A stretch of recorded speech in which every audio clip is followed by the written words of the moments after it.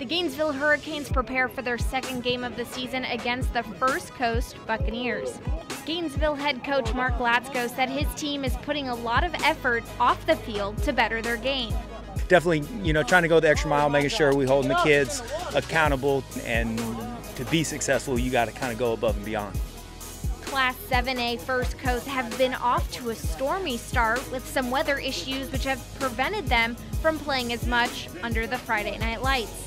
Coach Latsko thinks this could be used to Gainesville's benefit.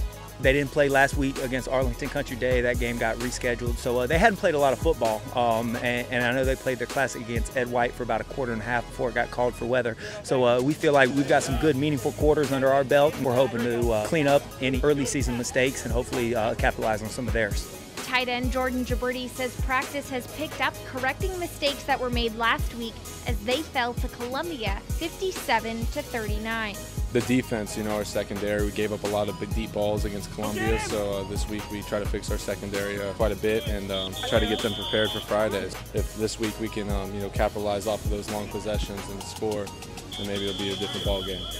Game time is 7:30 at Citizens Field. For WUFT Sports, I'm Kaylee Glyder.